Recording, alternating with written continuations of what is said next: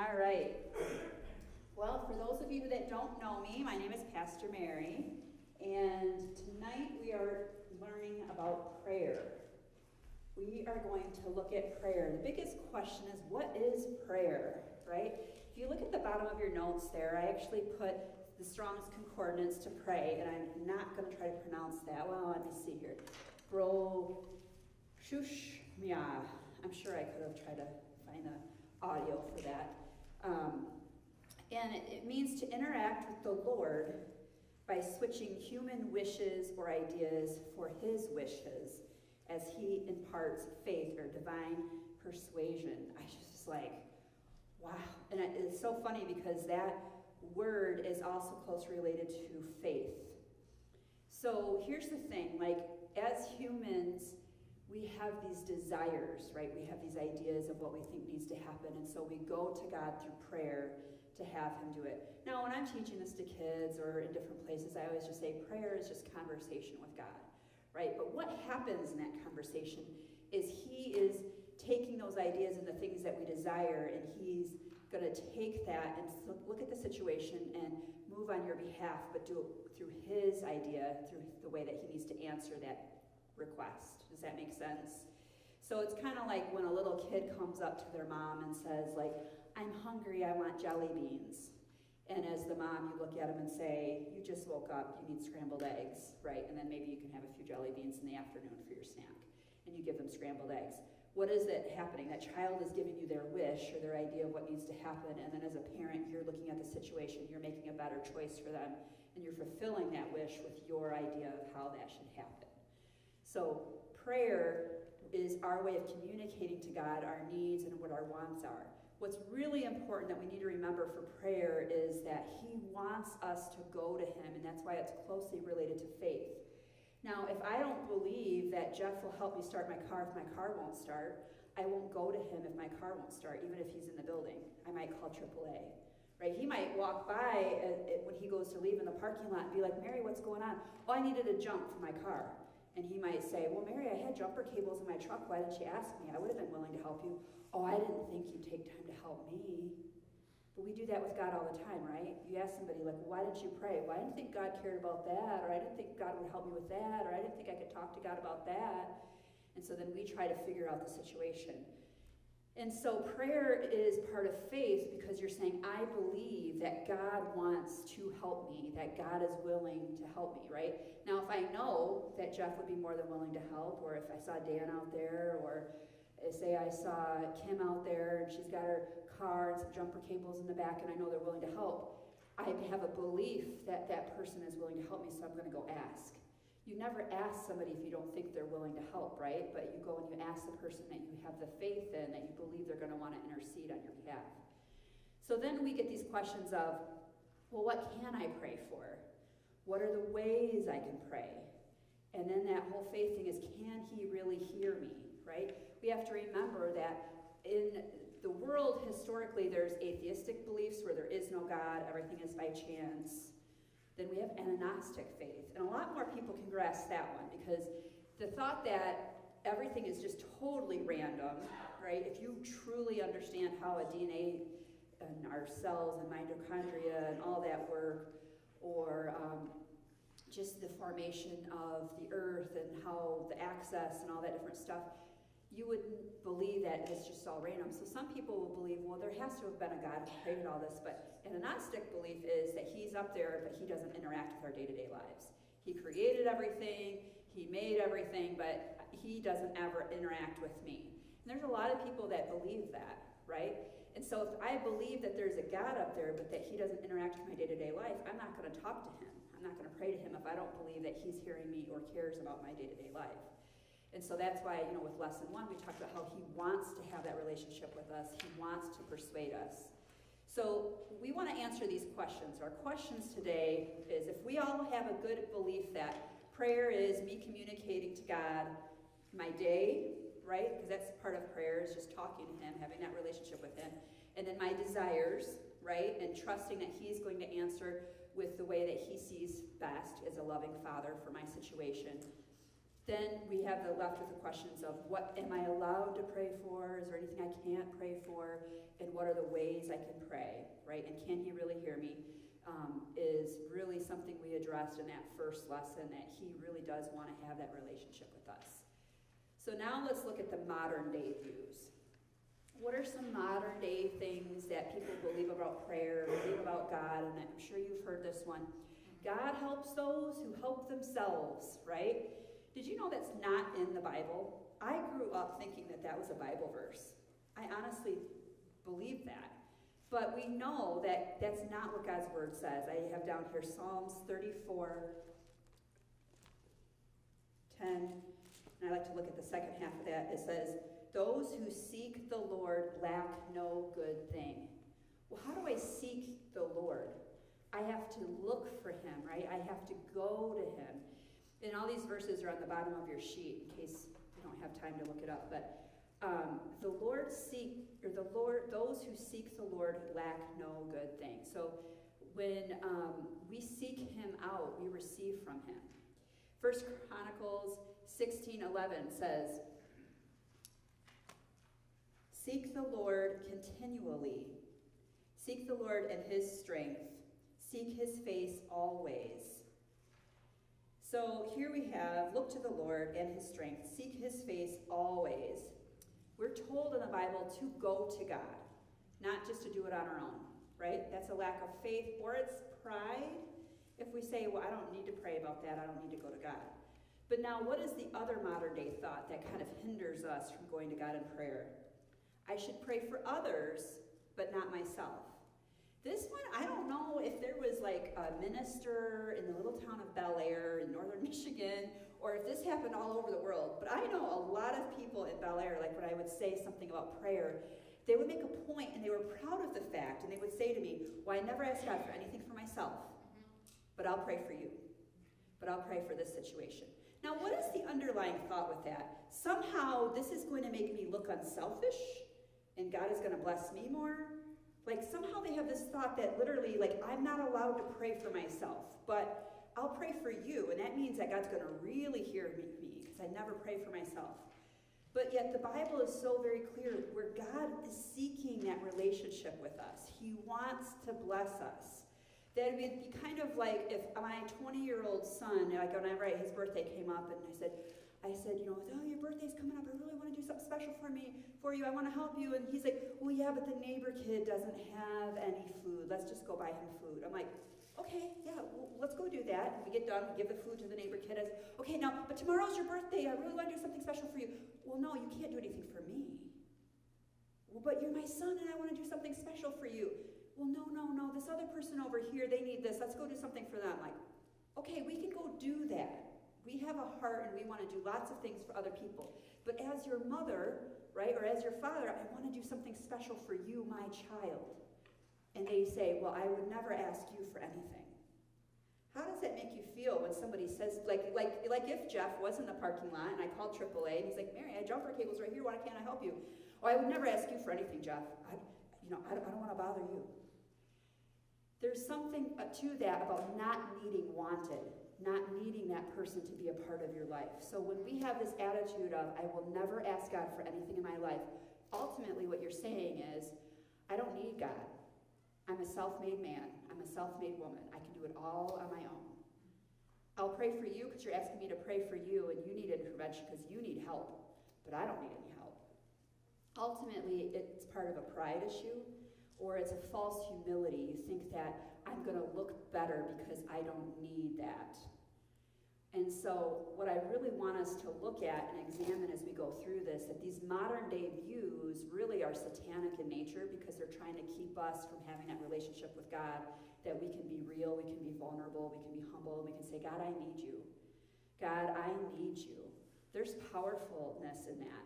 When somebody walks up to you and says, I need you, I need your help, and you begin to help them, there's a blessing in helping somebody else, right? We know it's more blessed to give than to receive. God wants to be a blessing to us. He wants to be able to give to us. But he's also a gentleman, and he won't ever do something for you unless you invite him into this situation and you ask him for help. He doesn't force himself on us. That's another thing I'll hear people say is like, well, God knows. I don't need to say anything to him. He knows what's going on. Well, guess what? He knows what's going on. I know what's going on at my neighbor's house, but I'm not going to go over there and do whatever X, Y, and Z for her. You know, it's like when I lived in Bel Air, like I had a friend whose laundry was always piled up, right? Now, when I went to her house, do you think she would have liked it if I went into her laundry room and started doing her laundry? She would have been like, what the heck are you doing? Don't touch my husband's underwear, right? But now if I would have walked in one day and she would have said, you know what, I really need help. Can you help me with my laundry? I would have said, of course, turn on some Star Trek episodes and let's sit here and talk and let's fold laundry. I remember when I was pregnant with Wesley, I was put on bed rest. No, I was pregnant with Claudia.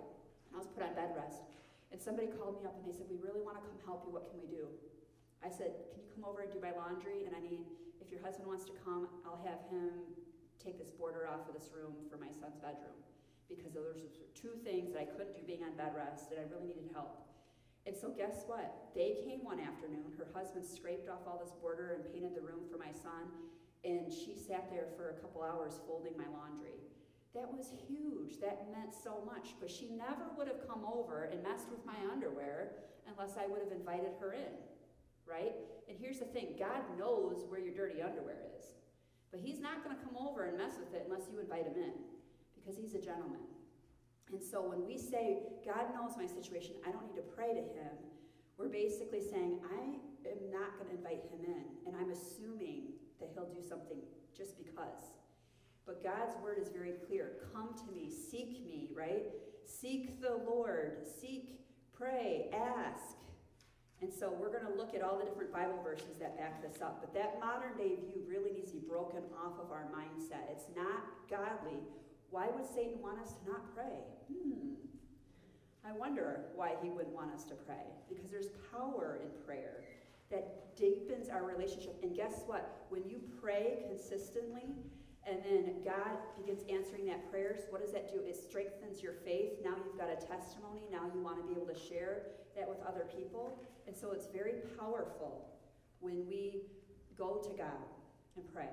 So now then, what is the historical church view? And for those of you who haven't been here or haven't seen the videos, when I talk about the church historical view, I'm talking about the universal church that started 2,000 years ago when Jesus rose from the grave. It wasn't until about the 1500s that we broke off from the universal church. It was just the Christian church. Universal was the name Catholic. So it was the Catholic church. In the 1500s, Protestants broke off, and so now there's different types of faiths in the Christian faith and denominations.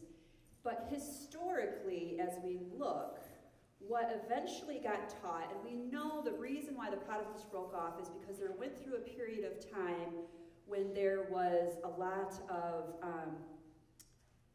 people being moved up in the Catholic Church and the Universal Church at that time through money and through different things, and we talked about how they just would do the services in Latin, and only certain people would be encouraged to read the Bible, and certain people would be put on pedestals, right? All the rest of us would just believe whatever was said. So with prayer, it wasn't just the word that was, okay, it's in Latin and only certain people can read God's word and truly understand, but it was also with prayer. They were told that prayer is only heard by important people, that there were saints, there were popes, there were bishops, there were priests, and they could pray on your behalf, and God would hear them. And we do have children's ministry, if you're curious, just to let you know. It's downstairs in the classroom, the third door on the left. So, but certain prayers that came from like special people would be heard. And so if I really wanted prayer, if I was just a common everyday person, and I didn't know what God's word said because I couldn't read Latin because they only had the Bible in Latin, I would never know that God's word was so very clear that I want you to pray, seek me, seek me. And we're going to look in the Old Testament and in the New Testament and see that God listened to all of their prayers, okay? So, but that's what historically was taught for a very long time. So then the next thing they taught was, because the everyday person wanted to be able to pray, so then they got taught certain prayers, right? So they were taught like the Our Father prayer. There were certain prayers like called Hail Marys. There were certain forgiveness prayers. And so then what we were taught is If you want to say a prayer, here's a prayer that's scripted, and if you just repeat this prayer for this situation, and then there would be saints and different people, like maybe this saint was a saint of houses, and this is a saint of animals, and this is a saint of marriage, and this is a saint of motherhood. So they would each have like their own prayer. So if you wanted to pray about your children, you might pray the motherhood prayer. If you wanted to pray about your animal, maybe there's an animal prayer. And so there were certain prayers. And again, what happened is this turned prayer into ritual instead of relationship, because there's nothing wrong with scripted prayers. I actually have some scripted prayers that talk about spiritual warfare that I'm going to pull out in further lessons. But prayers don't have to be scripted. You can pray them, but that can always be your launching point then for even more intimate prayer and relationship and going to God in detail. I like to look at the Our Father prayer as an outline. When I get up and I preach on Sundays, I have like an outline of certain things I want to talk about. And then so like, okay, I'm going to talk about this, and I've got this part written down, but then I'm going to then share on that topic. So like when I go before God, I can look at the Our Father prayer, which we're going to look at here in a little bit, and say, okay, Our Father who art in heaven, hallowed be thy name. What is that sentence saying? Okay, he's in heaven. I'm acknowledging where he is. I'm acknowledging who he is. Hallowed be his name. Honor to you. So I'm going to take the first few minutes when I pray, and I'm going to worship God. God, you are a good God. And so I use that as my outline. So when I go and I sit down and I write out my prayer, I'm talking to God, I might start off with, oh, Father, I need to come to you today. You're just so awesome. You're so amazing. You're a great God. You're the maker of heaven and earth. And then I go on, give us this day our daily bread, right? What are my daily needs? Today I don't need any food, but man, I need to have something, words to say when I'm dealing with this person that's really angry with me. I got a meeting today at 4 o'clock. This is my daily need. This is what I need today. Forgive my trespasses if I forgive those who trespass against me. Oh, Father God, what are my relationships like right now? I got this person over here that, they made me so mad. Forgive me in all the ways I said to her and pray for her, right? So I use it as an outline. I don't necessarily use it as a ritual. That's the only prayer I do. What's interesting is if you see here in Psalms 102, verse 17, it says, he will respond to the prayer of the destitute. He will not despise their plea. We see that in Psalms 102.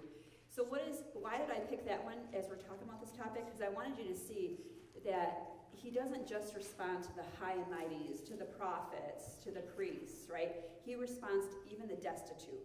The Bible is very clear that anyone can go to him, and he is going to respond to them as you go to him in prayer. So that was the historical point of view. So just because this is a modern day view or a historical point of view does not mean it's right? We need to look at that and say, okay, why do I have this tendency? And we need to understand, why it kind of got started. But now let's look at what does the Bible actually say. So we like to look at the Old Testament, see what their kind of views were, and then see how maybe it might have changed once Jesus came, and now that this relationship has become open. So in the Old Testament, and some things don't change that much, right? Like with prayer, we're going to see that it's pretty good, right? Number one, prayer was encouraged. Prophets and leaders would write out their prayers. They would sing their prayers. They would say their prayers. This Bible, majority of it is like the copies of people's prayer journals. Most of us don't realize that until you actually start reading it. But the Psalms, a lot of them they would sing, but these were prayers from their heart. And sometimes you would see the response from God as the Holy Spirit would speak to them. We'll see that again in Habakkuk. But we see in Psalms 145, verse 18, the Lord is near to all who call on him, to all who call on him in truth. So the Lord is near to those who call upon him. Well, there you go. Maybe Satan doesn't want us to pray because when we spend time calling on him, the Lord is near us, right? It brings us closer to God. He's always there, but again, as a gentleman, he's not going to force himself on us. So if we introduce ourselves and pull on him in relationship, then he is near to us. Jeremiah 29:12 says, then you will call on me and come and pray to me, and I will listen to you.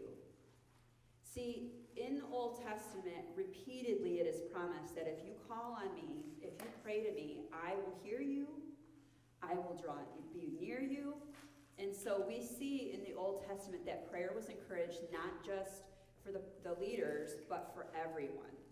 God hears their prayers, both important people and non-leaders.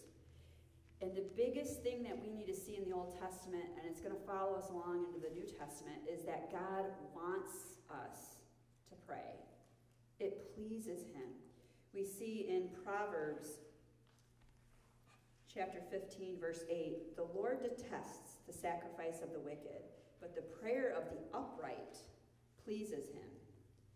Now, as we go, we might think like, well, I'm not upright. I sin, I do things. Well, we know as we go into the New Testament that we're all considered righteous for believing in Christ. Anything that we have done, any of our sins, is covered by the blood of Jesus. So as upright people, it pleases the Lord when we pray. He wants us to take time to talk to him. I often ask people, like, can you imagine if your son went off into the military and he tells you, okay, once a week on Sunday I can make one 5-minute call.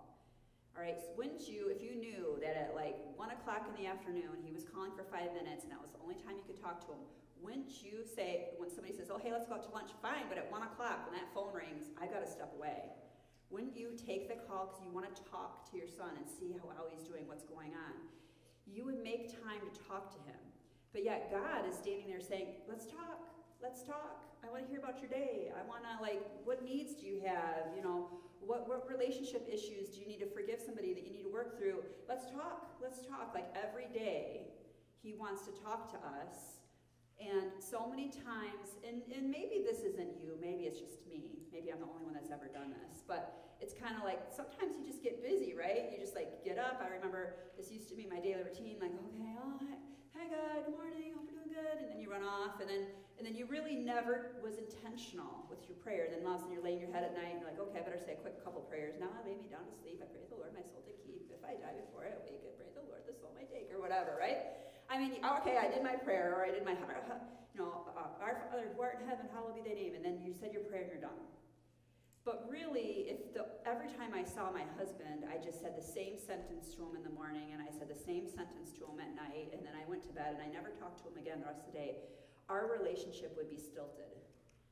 My relationship with my husband means, like, throughout the day, I'm sending him texts, I'm sending him little cute, little kissy emojis, I'm talking to him when I get home from work, I'm, laying in bed talking to him about the future and our plans, I'm telling him about some situation I got to deal with the next day, and he's doing the same with me, right? That's a relationship, right? I don't have the same relationship with any of you that I have with him. He knows things about me that none of y'all know. But guess what? I even got one better than that. My Father up in heaven knows things that even my husband doesn't know about. Because I talk to him about him. And, there's things that as you get into a deeper prayer relationship with your Father, your relationship changes. Now, we're talking about prayer, and I know I promised I'd be short tonight. But as you begin to ask him for things and he shows up in your life, it really does increase your faith. And when we got this building, the way God answered prayers, and I know most of you have heard the story about the exit lights. Has anyone not heard the story of the exit lights? Okay, I'll tell you real quick the story of the exit lights. When we got the building, it had sat empty for 2 years. And I was like, in 1 month, we're having our first service. And everybody was like, what? And I was like, we can do it. God will help us. We can do it. So we're cleaning, we're painting, we're organizing. We're like literally moving junk from rooms, just shoving them in other rooms so we had certain rooms ready. And one of the big things was like, okay, the exit lights aren't illuminated. And I knew that, like, for fire code and stuff, we need to have the exit lights illuminated. And different people would say to me, Mary, you need to get those exit lights fixed. And I'm like, can you fix them? And they'd be like, no, I don't know how, and I'm busy, I'm doing this, I'm doing that. And so literally it was like, okay, it's Monday, and our first service is Sunday. And somebody brought it up again, and I was just like, okay, I've got to figure this out. And all of a sudden it dawned on me, I'm like, forget this, it's not my job to figure this out. God, this was your idea. This is your building. These are your exit lights. I'm not going to figure this out. Nobody else knows how to figure this out. It's all on you. And I went to bed and I slept well that night, and I did not think about those exit lights at all. That required a tremendous amount of faith to just trust that I wasn't going to worry about the exit lights. I literally felt so much peace in finally giving that over to God that when I got here in the morning, I went and checked because I thought maybe he sent an angel last night and they're all just on. And I seriously went and looked. That's like how much peace I felt. And they were all still out. And I was like, God, it's on you. And I walked away, and I didn't think about him again for the rest of the day. And about halfway through the day, I'm sitting in the back talking to somebody, and all of a sudden a strange man walks up, and he says, are you Mary? And I'm like, yeah. And he's like, oh, my wife's a friend of yours, and I saw the sign out front, and we're planning on coming on Sunday, and I'm in between jobs, and so I have the day. Do you need help with anything? And I'm like, oh, yeah. And so I gave him a list, and exit lights were not on that list, because, again, we had so many big things to deal with that I didn't even have that on the list. And so he got done everything on the list, and he comes to find me, and he's like, well, I got all this stuff done, but I don't know if you're aware or not, but your exit lights are out. And I'm like, I know. I said, but nobody knows how to fix them. And he's like, well, I know how to fix them. And so he goes off, he does all this stuff, he comes back, he said, go to the store and buy these things. So that afternoon I went and bought those things, and the next day they were all installed and the exit lights all worked. Now, he answered that prayer. I would have preferred an angel came the night before and just did it, and I wouldn't have had to go to the store and buy the light bulbs. But God looked in his infinite wisdom and decided to send this young man to come help me. Here's the thing, when all of a sudden he answered that prayer, it's like, oh, well, I'm not going to worry about this, Lord. This is your responsibility. And all of a sudden somebody would come by and help with that. And all of a sudden I'm like, Lord, you want us to do this? Fine, now that's your responsibility. And so now it's changed my prayer life, and the amount of time I worry about things with this building, I just give it to God. And if he leads me to maybe say something in an email or to post something, I do. But it's changed who I am in my prayer life because I trusted him with some things and watched how he answered those prayers. Now, before the building, I could even tell you about other things. And this is going to sound super silly, but literally on Sundays, I've been praying that the weather is not bad. And all last week, it was all this big storm's coming on Sunday. This big storm's coming on Sunday. And different people are like, well, I don't know about this Sunday, Mary. I know you've been praying, and Sundays have been looking pretty good, but this Sunday, this big storm's coming. I'm like, our God is a great God. Our God is a big God. And I have peace that on Sunday morning, when people come to church, my prayer was that when they look out the window, it looks nice. I don't know if you guys were watching the radar on Sunday, but it literally split, and all of the snow dumped north of us, and all the snow, there was bad storms south of us, but literally, I was going to take a picture on my phone. It was like a V, and Bay City totally was clear from the hours of 9 until noon. That is our God. Our God is that big. But you've got to pray big. You've got to ask him those prayers, and you've got to do it with faith. And you get to the point where he begins answering those prayers. And again, I'm like, the last few Wednesdays have been really bad. And I was like, you know what? I'm going to start praying for Wednesday nights too. And again today, it was like, oh, we're supposed to get all the snow. It's supposed to be that bad. I'm like, God, you can snow all at once in the morning, but by the time our class starts, let the roads be good enough that people come. Why do I say all that? It pleases him to show up. He wants to help us. He wants to answer these prayers. He wants to answer these prayers. So now, okay, we looked at the scriptures in the Old Testament. We can go on and on looking at examples. The way I set this up, we still go like hour and a half, and eventually we're going to take all of these lessons to the printers and have them make like little booklets, so that in the future, as we continue teaching this class, it's all in a booklet. But at the end of each chapter, I'm going to have all of the verses listed out. And I'll have like a little one-page, one sentence for each of the different scriptures as to why that scripture and passage is important for this. Because there's so much more. We could look in the Old Testament at the people who prayed big prayers and how God showed up and the way he answered those prayers with angels and with miracles. One of the prophets, they wanted to kill him. Like this one king says, I'm going to kill you. And that prophet just prayed. And all of a sudden they woke up one morning, and the assistant looked out and says, oh my gosh, there's this huge army, and they're going to come in here and they're going to kill you. They want your head. And he's like, no, our God's bigger. Look at the angels. Lord, open his eyes and show him the angels. And so he said a prayer to ask God to open his eyes, and all of a sudden the assistant looked out and he could see all the angel armies surrounding them.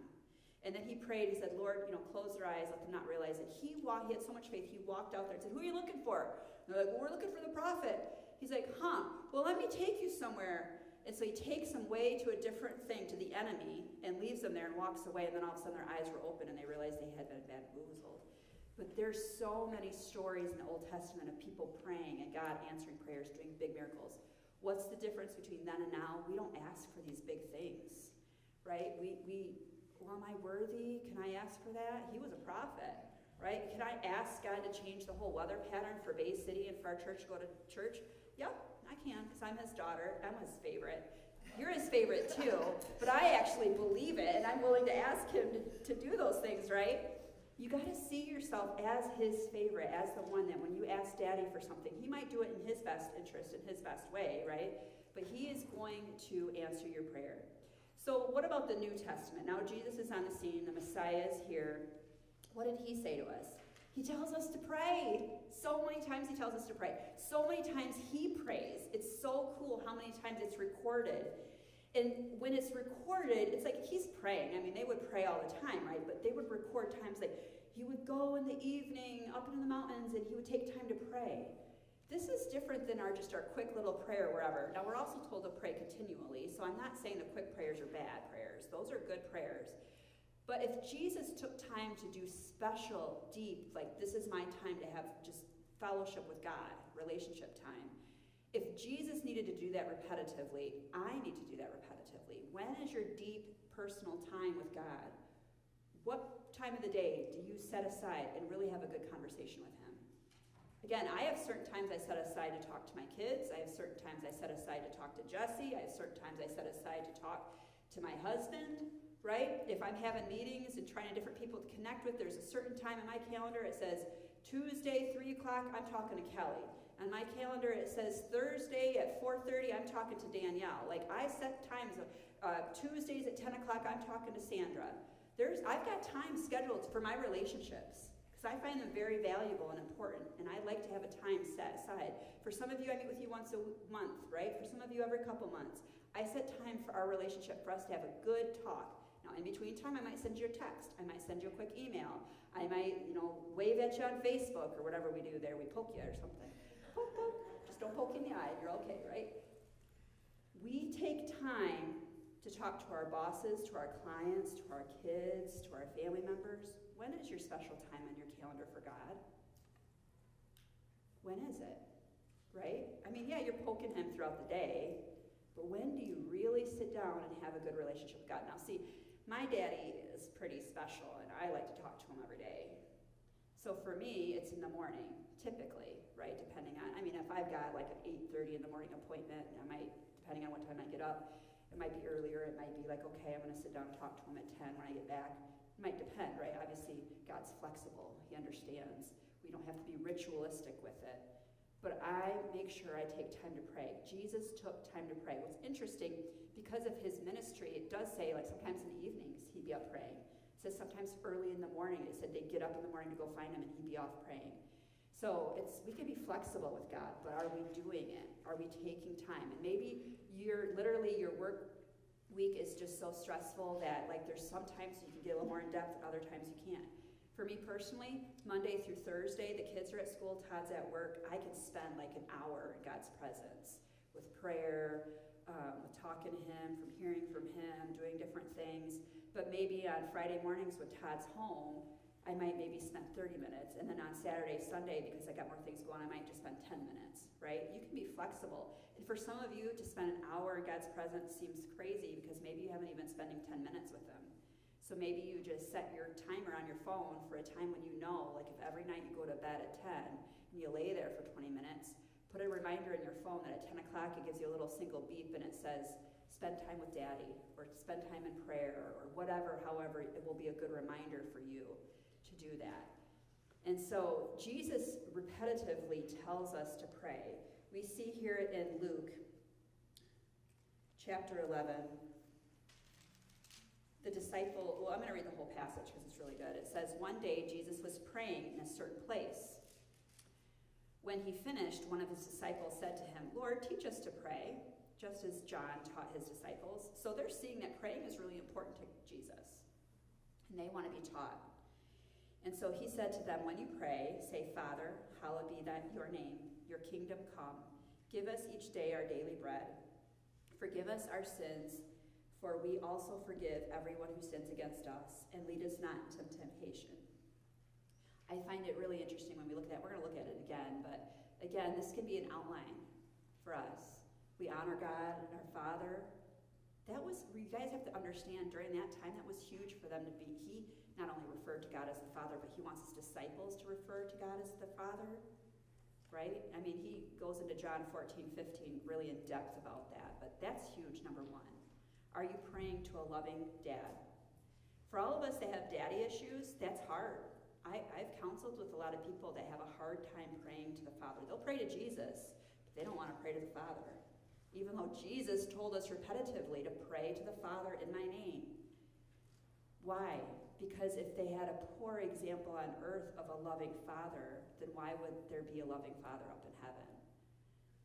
But that's a whole other sermon and teaching series that I'm not going to have time to get into, but I'm just telling you, if we're obedient to God, who sent Jesus down, we're supposed to pray to Father in the name of Jesus. Hallowed be your name, your kingdom come, okay, acknowledging God. Give us our daily bread. What are your daily needs? Forgive us our sins. And now if I ask for forgiveness, then I'm not coming into his presence feeling guilty or that I don't deserve it. So I often teach my kids, confess it right away, right after you've acknowledged God and how great he is. Confess anything that if you're struggling with, if you think that's going to separate you from the love of Christ. The Bible says nothing will separate you from the love of Christ. Forgive everyone who sins against us. And lead us not into temptation. Obviously, God is not leading us into temptation. But if we say, lead us not into temptation, what are we saying? It's like the opposite of that. Sometimes we have negative statements. Send me away from temptation. Rescue me from temptation, right? If I know that I'm consistently tempted with like alcohol or sexual sins or with gossip or with envy, I need your help with these temptations that plague me. Help me fight against those. But the passage doesn't really end. We kind of stop there, but if we keep reading, it says, Then Jesus said to them, Suppose you have a friend, and you go to him at midnight and say, Friend, lend me 3 loaves of bread. A friend of mine on a journey has come to me, and I have no food to offer him. And suppose the one inside answers, Don't bother me, the door is already locked, and my children and I are in bed. I can't get up and give you anything. I tell you, even though he will not get up and give you the bread because of friendship, yet because of your shameless audacity, he will surely get up and give you as much as you need. Jesus is saying, look, if you would ask your neighbor for something and you would be able to persist on it, he will eventually do what you need. And he is using that as an example of talking to the Father. What is he saying? He's like, if you'd be willing to be bold in asking a friend to help you, how much more should you be willing to go to your Father in heaven? So I say to you, because you'd be willing to ask a neighbor for help, so I say to you, ask your Father. Don't be afraid to go to the Father to ask him things. How insulting is that you'd be willing to ask me to come over and help you with something, but you won't ask God? Right? Well, I'd let you, Mary, come into my house, but I don't want to let so-and-so come in. They might judge me. They might whatever. But you won't ask God in? He said, so I say to you, ask and it will be given to you. Seek and you will find. Knock and the door will be open to you. For everyone who asks receives. The one who seeks finds. And the one who knocks, the door will be opened. Which of you fathers, if your son asks for a fish, will you give him a snake instead? Of course, none of them would, right? None of them are going to do that. Or if he asks for an egg, would you give him a scorpion? If you then, though you are evil, right, humans who make mistakes, Jesus says we're all evil, so don't even try to be perfect. Don't even tell me you're trying to be good. Jesus says you're evil. I'm evil. It's his goodness that we need. If even though you who are evil know how to give good gifts to your children, how much more will your Father in heaven give the Holy Spirit to those who ask him? Now, we spent last week talking about the Holy Spirit.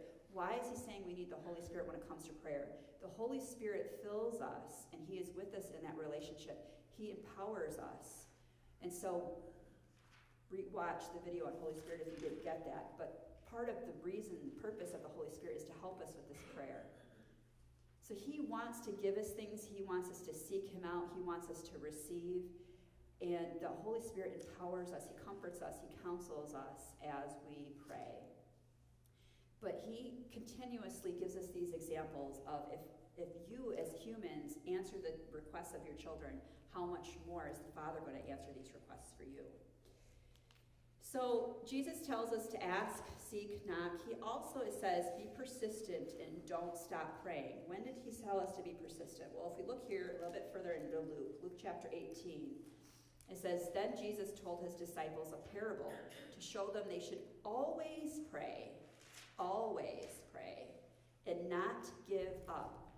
How about you? Have you ever given up on something? I've given up, right? Because as humans, we're not very patient. We want instant gratification. We want it now. Well, I asked God about that, and he said no. Well, how long did you ask him and wait for that, patient for that? Well, like a week. Well, if you ever read the Bible, I mean, some of these guys, like Joseph, how many years was he in prison before, God, I mean, sometimes we're not done learning a lesson, right? Joseph, most of us don't realize this, but Joseph was, I hate to use the word like hillbilly, but I'm trying to make it equate, would have been like a hillbilly compared to Egyptian royalty. When he was grabbed as a slave and thrown in Potiphar's house, he didn't know the customs of Egypt. If in that moment he would have been elevated to his place, he would have not known the language, he would not known the customs, he would not have been the right man for the job. He had to spend years in Potiphar's house and learn etiquette. And then when he went down to the prison, which was the royal prison, he learned everything about the Pharaoh. He learned what his likes were, his dislikes were, because he's dealing with the baker, he's dealing with the butler, he's dealing with all these different people that are from the Pharaoh's palace that get thrown into prison. So by the time he learned all of that, the time was right for God to let him have that opportunity to go up there. But I bet you that entire time he was praying, Lord, get me out of here. Lord, you showed me dreams and visions of everything bowing down to me. When are you going to put me in that leadership role? And God's like, you got a little more things to learn. You got to get it ready. You got to get ready. It's interesting if you read when it says that the Pharaoh had the dream, and the butler then says, hey, there was this guy in the prison, that blah, blah, blah. It's really interesting they put it in here. I mean, you would assume, but they put it in here. It says that Joseph was taken from the prison, and it says, and he went and he changed and he washed himself and he got himself ready, and then he went before the Pharaoh. They make a point to say that. Why didn't he just go the way he looked? He knew protocol. He knew how he had to look. He knew how he had to fix his hair, the makeup they put on, and all the different things. He got himself presentable. If he would have come out of there just looking like somebody from the jail, and they wouldn't have picked him to be second in command. What is my point? Sometimes we pray and we want an instant fix. And God wants us to walk into that opportunity or that job with all the skills and everything ready so that way it sticks. And we aren't patient. We're just frustrated that God didn't fix it immediately for us. So let's look here. It says, when Jesus told his disciples a parable to show them they should always pray and not give up, he said, in a certain town there was a judge who neither feared God nor cared what people thought. And there was a widow in that town who kept coming to him with the plea, grant me justice against my adversary. For some time he refused, but finally he said to himself, even though I don't fear God or care what people think, yet because this widow keeps bothering me, I will see that she gets justice so that she won't eventually come and attack me. And the Lord said, listen to what the unjust judge says. And will not God bring about justice for his chosen ones who cry out to him day and night? Will he keep putting them off? I tell you, he will see that they will get justice, and quickly. However, when the Son of Man comes, will he find faith on the earth? Why does he keep equating the faith with that? He's saying if you don't have faith, you won't even pray and ask, right? So you have to have a faith in him to be bold enough to ask him, right? I have absolutely no faith in the fact that Claudia could pay my credit card bill. I do not give Claudia my credit card bill, but I give it to my husband because I have faith and I believe that he could pay my credit card bill. Does that make sense? You only put faith, you only request from somebody who you believe can actually do it. If you believe God can actually help your situation, you will ask him. If you don't believe, if you don't have faith in him, you're not going to ask him. That's why we have to start asking for more than what we are asking for. Because we need to believe that he actually cares about every area of our life. Now with this parable, like with the one contrasting, see, there's comparison parables and there's contrasting parables, all right? So like he's using the example of if even an unjust judge who cares nothing for a widower, which in that culture would have been the lowest of the lowest in their culture, totem pole, if she can get what she wants from being persistent, then the contrast is us as loving children to a loving father, how much more are we going to get what we are asking for, right? Obviously, in his way. I remember one time I prayed for Matthew to get a new friend at school. Well, guess what?